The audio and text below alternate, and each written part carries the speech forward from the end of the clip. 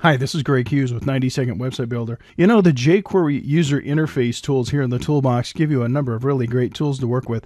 One of my favorites is the jQuery tabs tool. I use it quite a lot because it's a great way to display content on your website in a really efficient way. I just drew a jQuery tabs box onto this canvas here. You'll notice it has a certain look. In fact, this look happens to be called Cupertino. That's the jQuery theme that this page is associated with by default. I can change that theme because the jQuery theme is what determines what jQuery objects look like. So I'm going to go to the page properties real quick and go to the style tab. You can see it says jQuery theme is Cupertino, but you can change that to anything you want. I'm going to change this to something a little bit different just to show you that it can be done. Let's choose Hot Sneaks and see what that looks like. There we go. That's kind of a fun look. Now remember, the theme applies to the page, so that means every jQuery object we use will be coordinated. They'll all look the same. They'll have the same theme. Of course, you can make your own themes, but that's the topic of another video. This video is about this object called the jQuery tabs. It's a great way to display content. First, it starts you off with two categories. You can have more or fewer, of course, and you do that by double-clicking on it and bringing up the jQuery tabs properties. They're called items, but this is something that's editable. You can put whatever you want here. And you can call these sections anything you want, and then you can put whatever you want in those sections. Those sections are called content areas. And so inside this content area, I can put text, images, video. In fact, let's do that just for fun. Let's put some text in this one. I'm going to double click and put some dummy text here. We call it lorem ipsum text, just so we can see what that looks like. So here's an area with text. Let's put an image in here somewhere. Just grab some random image. Here's an orange. And kind of a big orange, so let's do that.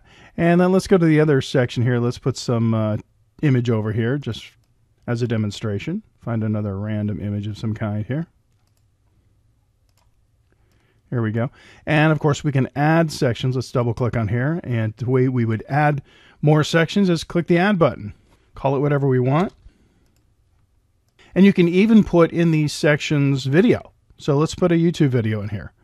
I'm going to go grab a YouTube video tool, just draw it into the content area, double click on it. There we go. Let's not auto start that, otherwise it'll drive us crazy every time we test it. Okay, so now we have this jQuery tabs object. Let's do an F5 and see what it looks like. And here you see the first section has our image and our text. This section has another image, and there's our video, which we could play if we wanted to.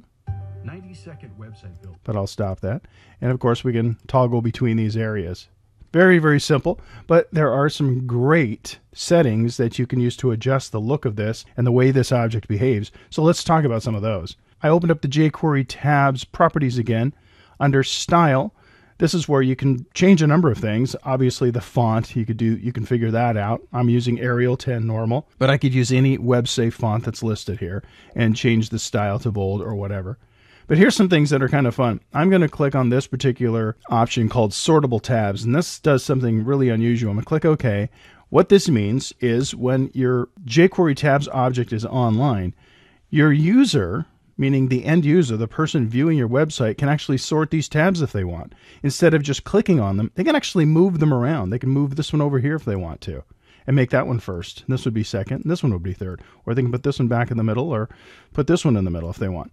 This makes your tabs sortable. And of course, you can have a number of these tabs, so you can imagine the application that this provides. Now, just because they're changing them here, it obviously doesn't affect what you've designed. They're just changing their view of the jQuery tabs object. So it's actually pretty amazing technology. Of course, it always stays in its original case for you in the design mode, but as the viewer's looking at it, they can sort those tabs any way they want to. Let's look at some of the other features. We double click on here and again go back to Style. I'll take that off and let's try a different one.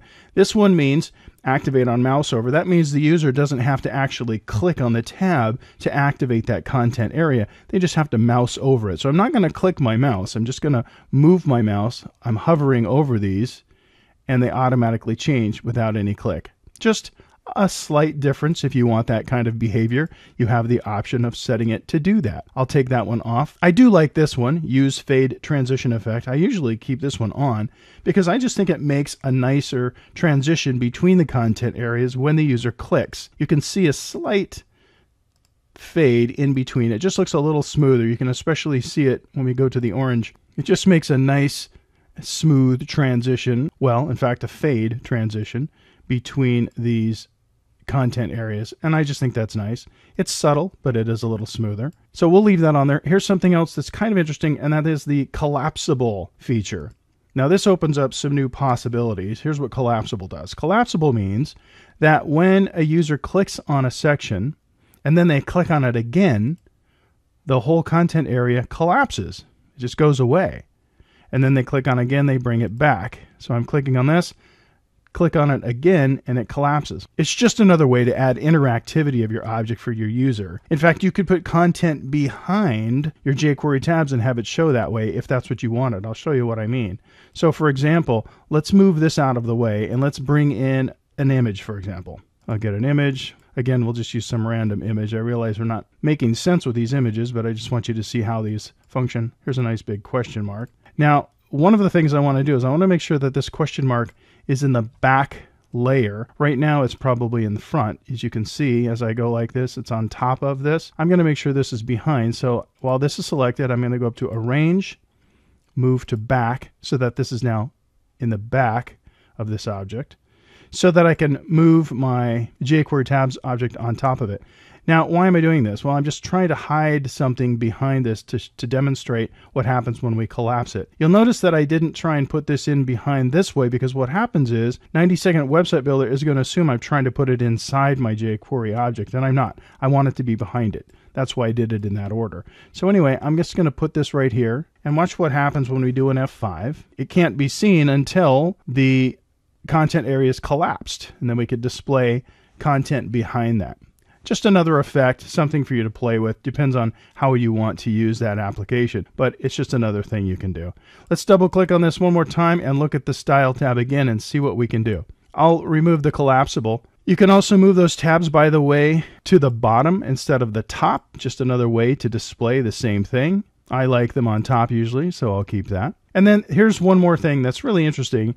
It's more of an animation, and that is you can have the tabs automatically rotate like an animation or kind of like a slideshow. You could actually use this as a slideshow if you wanted to by just checking this box. Notice there's a duration of 2 seconds. That's 2,000 milliseconds. And watch what happens when we do this. Remember, I changed this back to the top. Now let's click F5. And I'm not going to do anything but watch this. You'll see that it's changing every 2 seconds on its own, kind of like a slideshow.